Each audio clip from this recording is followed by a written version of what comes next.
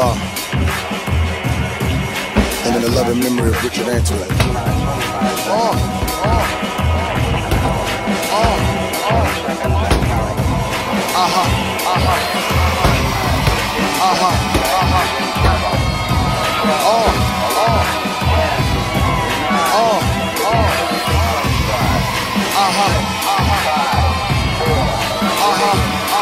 Can I kick it? Yes. Can I kick it? Yes. Can I kick it? Yes. Drop a bomb on the ass, on the man, son of man. Can I kick it? Yes. Can I kick it? Yes. Can I kick it? Yes.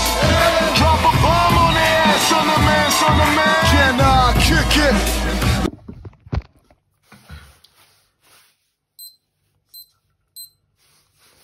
Okay, good morning and welcome to Musings of the Madman. I am your host, the last operator of the universe, and this is about 3 a.m. It's 4 a.m. in the morning, and I've changed locations as you can see. Today I'd like to talk about my favorite superhero. Yes, my favorite superhero, Superman. Now, as a child, I grew up on Superman basically on ideas. As a child, I said that too many times. Basically, me as a kid, Damien Kapinga as a kid, loved Superman. I had watched the first movie, the 1976 or one of the 1970s movie, the first movie, and I loved it. You know, I watched the cassette and it just blew my mind. I was in love with it. Now what happened was, I want to say that I was a bit eccentric as a child. So one day I was ill enough to be sick.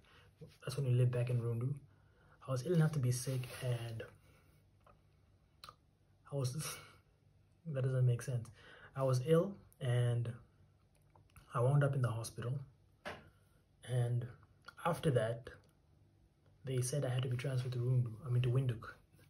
The Windhoek Intermediate Hospital, the Kadutura Intermediate Hospital, and they told me I could only take one of my parents with me. The parent that I chose was my dad. He was a fun one. He was the one who bought me stuff. It was a no-brainer. So we ended up in Windhoek, and he bought me a Superman suit while we were here. Thankfully, there was nothing wrong, nothing major wrong. I was sent back home, but I had that Superman suit for a while, and I wore it once, and I would actually jump off I learned to jump off the roof eventually with it. I didn't think I could fly, but I love the idea of wind rushing through my hair and just the feel of falling, you know, free falling. It sort of braces me for reality. It makes me feel like I'm alive sometimes. I love chasing wind. If I see a whirlwind or dust devil, I will run to it. As a kid, I would run to it and would just play around in it, you know. I love the feeling of it. I would love the feeling of like, I could just be lifted up if it was strong enough. I loved watching tornado movies, and flight was the one thing that drew me to Superman. Now, the one show that really taught me what Superman was the show Smallville. It ran for about 11 years, from 2001 to 2011. Should be 2012. Anyways, the one thing that I love about this show was that it showed you how Superman was as a kid. It showed you basically Superboy. You know, how he learned how to master his powers, how he discovered most of his powers. And the one thing about him that they had was he could not fly until the very last episode. Okay, there were moments in between where he could fly because of some other reason, but he could not consciously fly until the last episode. Until the last episode, when you had flight, that's when you knew he was Superman. That's when he actually became Superman. You know, the flight made him who he was. Before then, he was just, you know, the red and blue blur. He was, you know, Clark Kent, whatever. He's Superboy. You know, he wasn't Superman. Now, what I mean by Superman dying of cancer here is, essentially, I'm going to talk about my dad. I'm going to talk about how Superman lost his powers, how Superman's bones thinned out, his muscles waned, and he essentially became the shell of his former self. His bones became brittle, his muscles were wasted, and he could barely hold his own weight. To illustrate this, to illustrate the Supermanness of my dad I think I'll talk about a story that my brother told me. But before we get there, let me just discuss a few things. He was born in 1970, and he fought in the liberation struggle of Namibia. He was a soldier, so he was part of NDF. And shortly after that, he joined the police academy and became a police officer. And then after that, he became, I think, an autocrat. That's what he used to call it. So he worked in the government, and he worked his way up to a very esteemed position until he was essentially happy with his life and very, very fulfilled for a man, I'd say,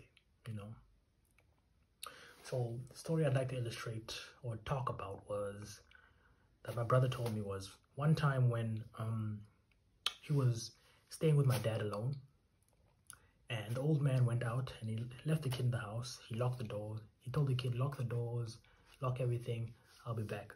Now, the house that we stayed in had a gate that had to be locked as well. So the kid just locked everything. He locked the gate, he locked the front door, he locked everything, and he left and he went to sleep. When the old man came back, my dad, Superman, I'll be calling the old man from now. When the old man came back, he found everything locked.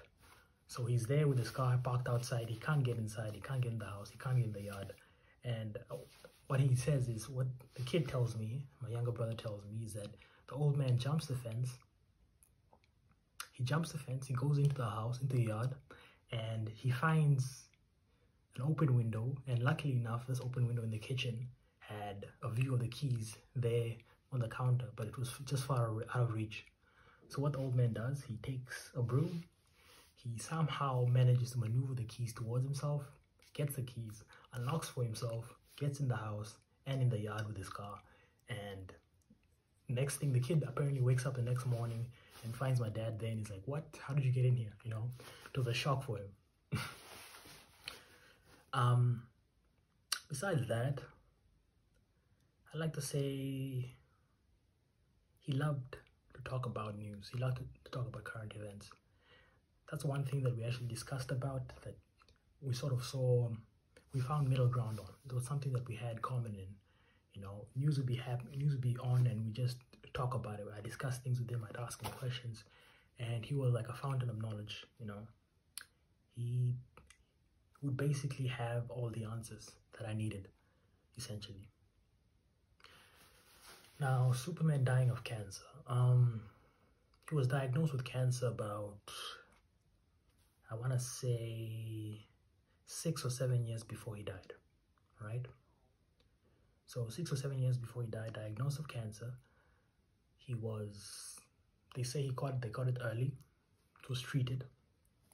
He had surgery, he was undergoing chemo, and for a while he was sort of fine, We only found out about it after the surgery, after everything. Then my dad tells us, no, I had cancer, but now I'm fine. I'm recovering now. We could see he was recovering, but he looked ragged and all that, but he still looked like himself. He still had his powers. And a few years after the diagnosis, a few years after the recovery, he was diagnosed 6 or 7 years before he died. So 3 years after that, he was fine. Cancer free. That was the idea. But he came back. Now, when he came back, he was living with us, and there were some bumps in the road for us because essentially we had to be the ones taking care of him. In this case, I'd say I had to be the one taking care of him. I remember one night where I found him, not found him rather, but he called to me from his room. He called to me from his room and told me and called to me, and I found him there. He had vomited everywhere, all over the floor, and I had to clean it up. And to me, that was, I don't know, when I did it, I did it mechanically, I was like, I got the mop, got the wash bucket, I cleaned everything. I asked him if he needed anything. He went back to bed.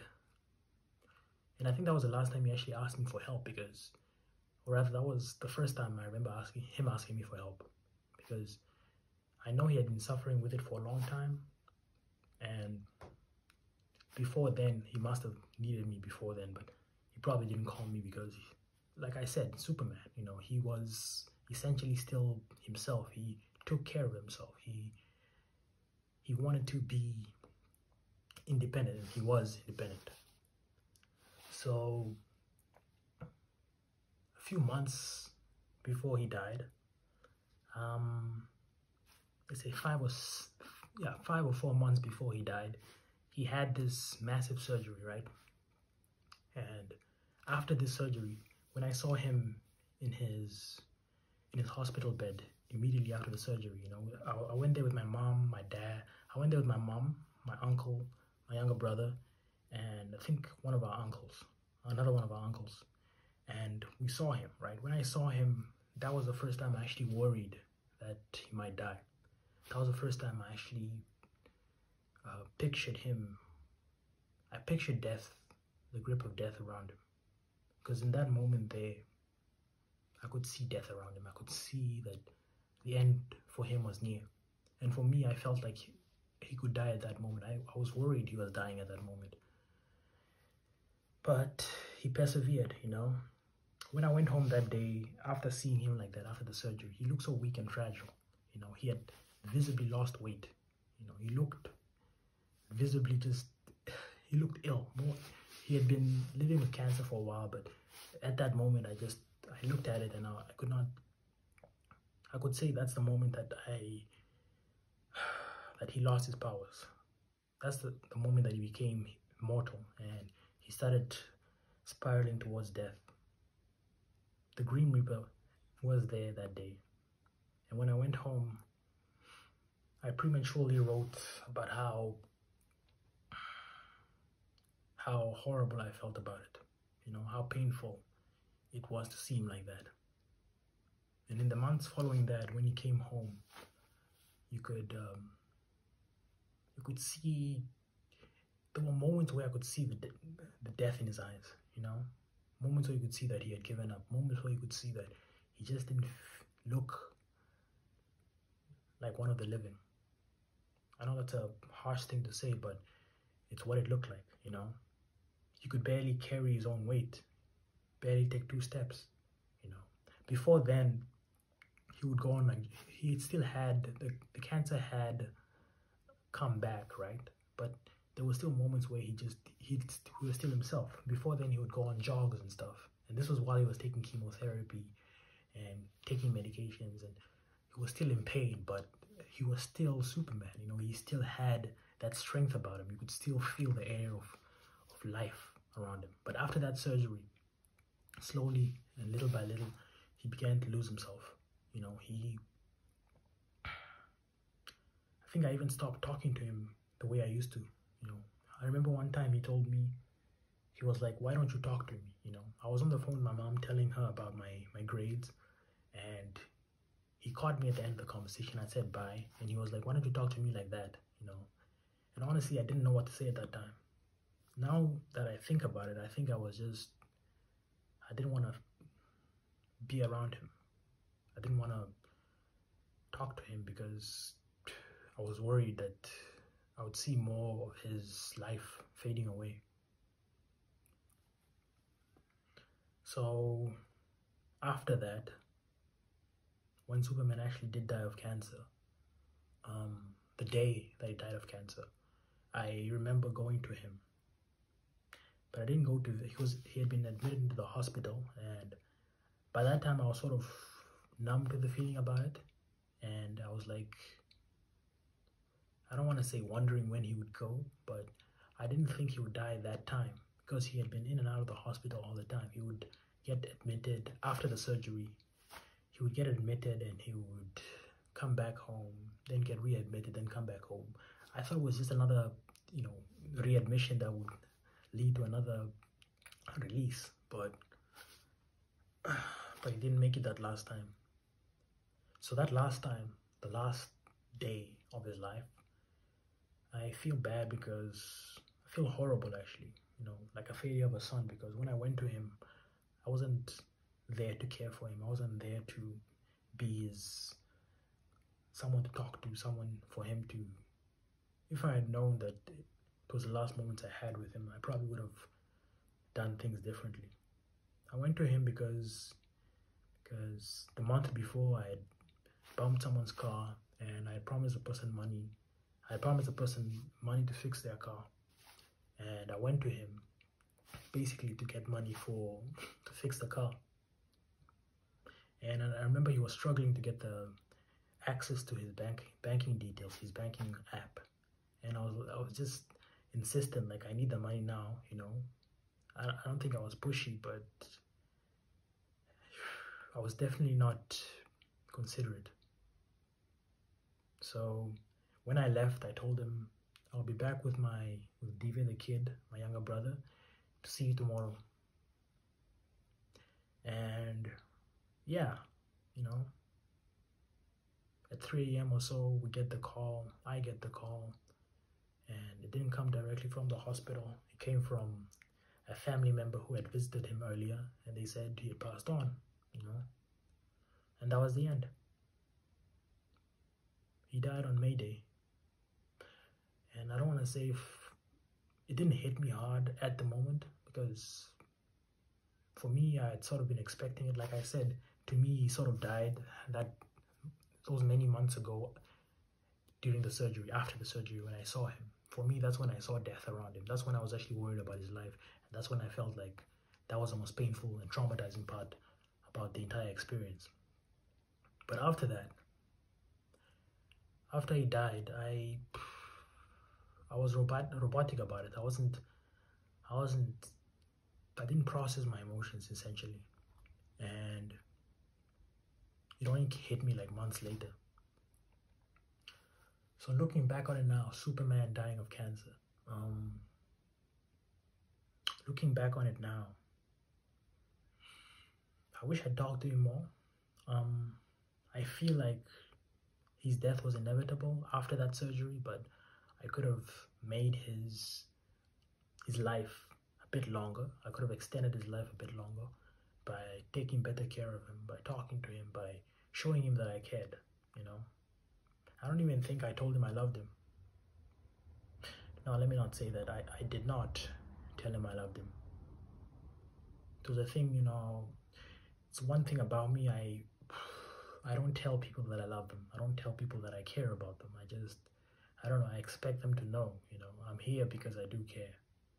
But I feel like I should have said something. I feel like I should have just sat down and just talked to him, simply for the sake of it. So yeah, that's how Superman died of cancer. Anyways, this was the Musings of a Madman. I was your host, and please talk to your loved ones. Tell them you love them. Just make them feel involved and make them feel loved. But most importantly, talk to them, because that's one thing that sticks in my mind now. Why didn't I just talk to him? Talk to him about literally anything and everything, just, yeah. All right, sorry this is a bit low. I had to keep my voice down because it's 4 a.m. and there are people next door probably. All right, stay safe and sleep tight.